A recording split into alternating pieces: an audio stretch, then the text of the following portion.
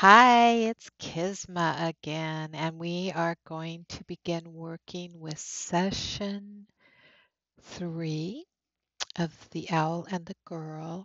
Here are your supplies, the paints that you'll be working with throughout this 20-minute video.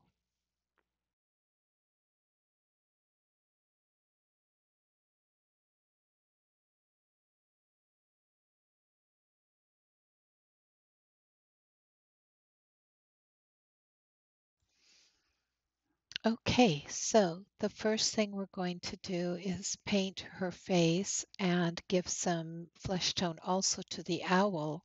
So you can see we're using titanium white, yellow ochre, and medium magenta. You can use any pink color you have, or of course flesh paint, but I'm just showing you how to mix up flesh.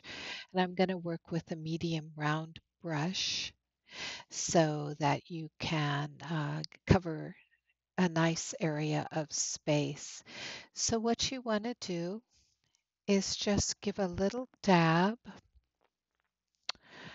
of each of the three paints on your um, palette. I use a paper plate because acrylics dry so fast, and once they dry, you can't get them off. So if you use a nice permanent palette, they become ruined, and over time they layer up, and then you end up having to throw that palette away. Whereas paper plates you can use, as you see on my palette, for a lot of different projects without any difficulty. Okay, so a little dab of each, and now I'm just going to mix them until I like the consistency. So I'm adding a little bit of water first because I like my acrylics a little watery, kind of like water paint, but not quite as watery. And then I just mix them until I find the consistency that I really like. So I always add in the pink first. You might want to add in the yellow ochre first, but whatever. Okay, now my teacher, Terry, who's my watercolor teacher, tells us never to use our brush to mix our paints, but to use a spatula. And I know I'm doing it the bad way, but I got caught up in the creation process. So I'm almost where I like my flesh color tone. You can see it's blending up quite nicely for just a medium tone. And now all I'm going to do is apply this to some of the outline of her face, not necessarily the shadow. I'm not really working with shadow and light, but really just adding it where I feel intuitively I would like to add it. And as it is, it's sort of in the areas that would be the shadow, the hairline and the side of the face, and then under the lip and uh, on the nose and just different places. So um, just add it the way you feel it needs to be added.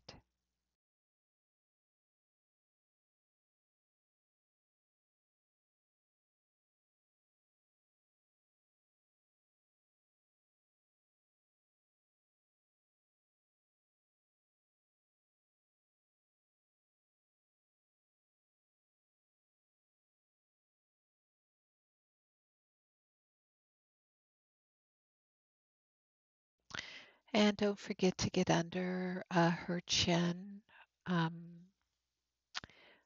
in the shadow of the neck.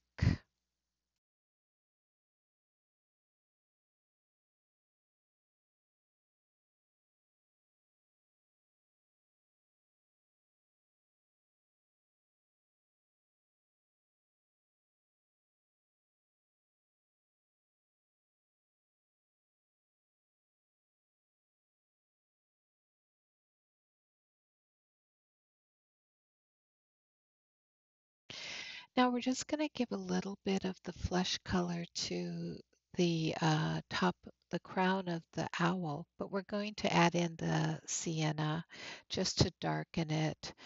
Um, So I'm just adding that to the flesh tone just to give it a second color.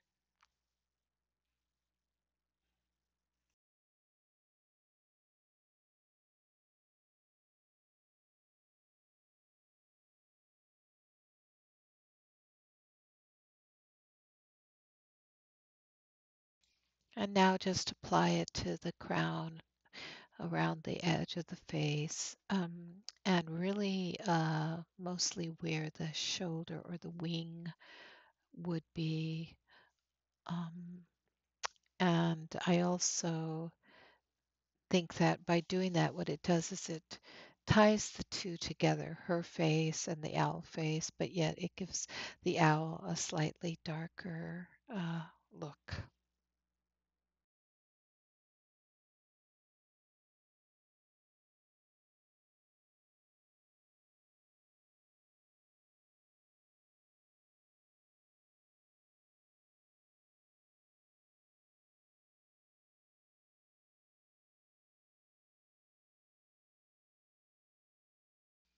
We're going to add some Titan Buff and some brown now because we want to darken the owl. And by adding this third layer of color to the owl, we can begin to define um, the shape of his head, the shape of his wings, more of his body.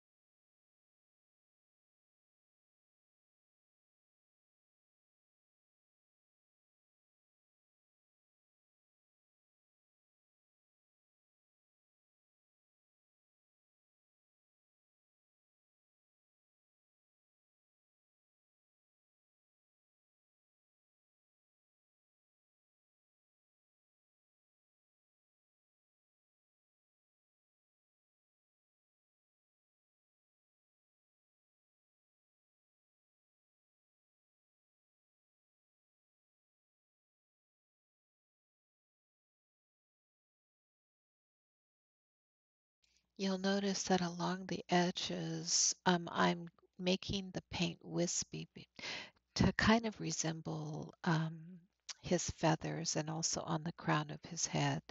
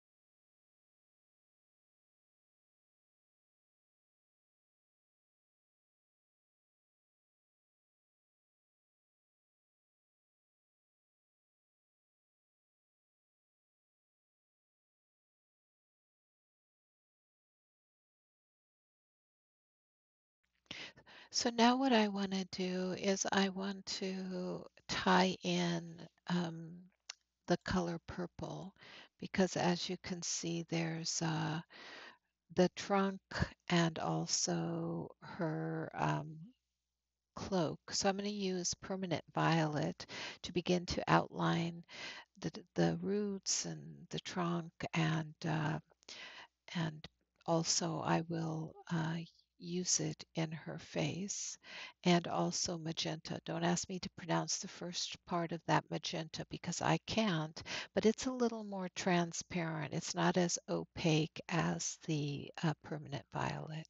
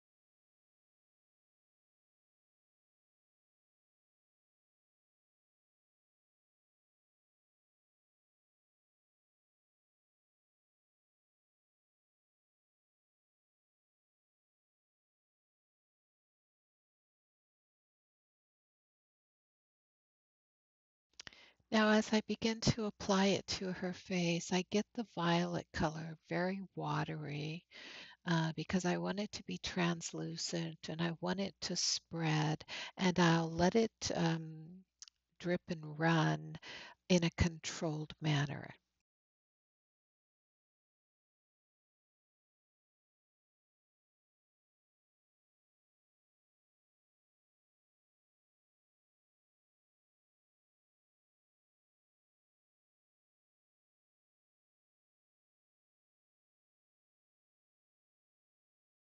You know, oftentimes when you're painting, you go through real ugly stages where you think, oh my God, this is never going to turn out the way I'm envisioning it. And you can blot out color and redo it. And the best thing to remember when you're painting is two things. One, why are you painting? You're painting because you want to create. And two, any mistake you make, there's no mistakes, right? But anything you paint that you don't like, you can always fix it. There's always a fix. You can white it out and you can start over. Never forget that.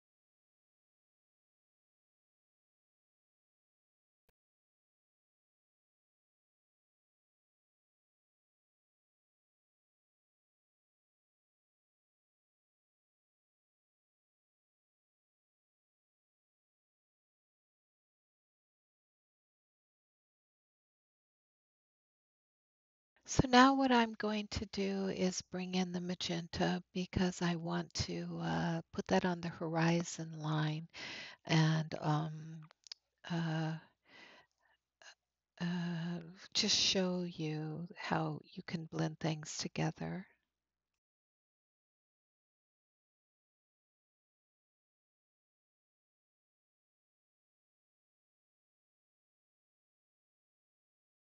Okay, now we're going to begin doing her hair. So I'm just using a burnt sienna, a brown, any brown will do, or whatever color you want her hair to be, and also gold. And we're going to be using the gold on the owl. But get your paint very, very watery so that it can run and is very transparent.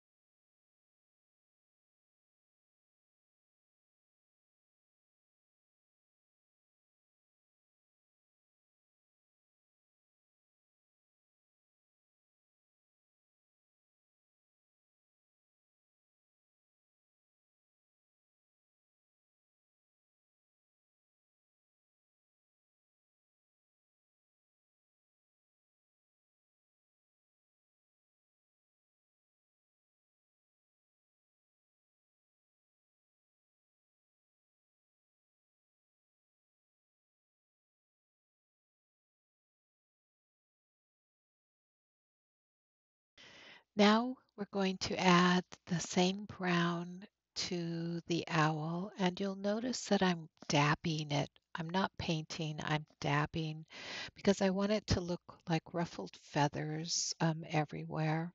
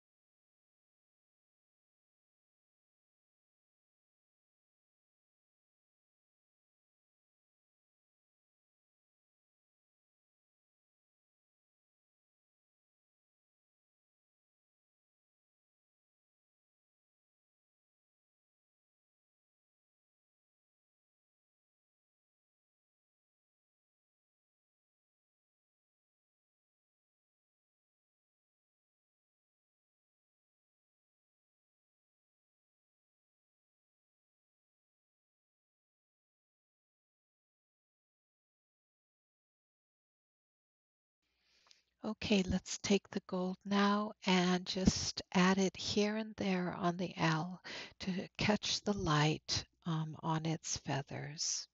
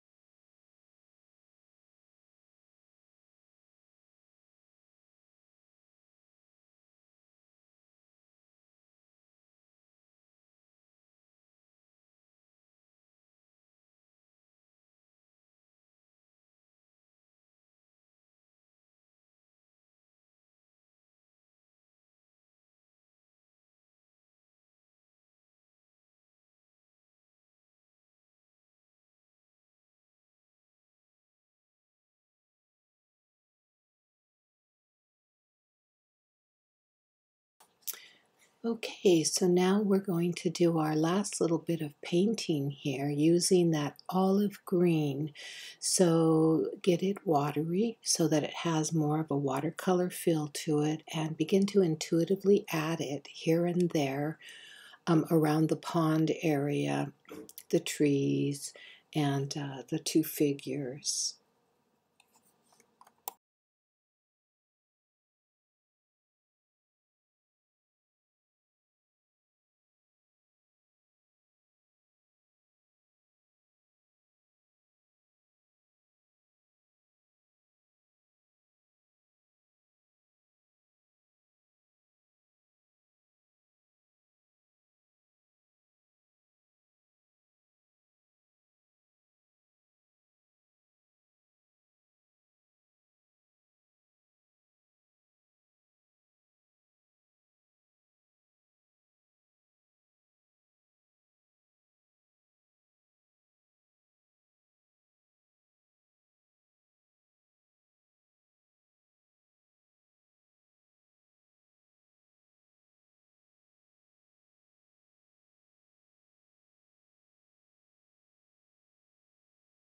And at this time, go ahead and coax that olive green paint to do some drips down your page.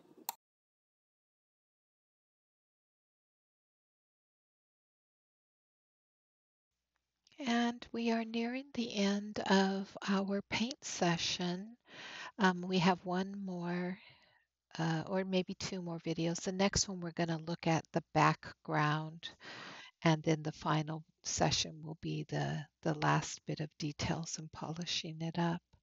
So I hope that you have enjoyed watching this and that your painting is coming along really nicely. I will see you in session 4. Have fun.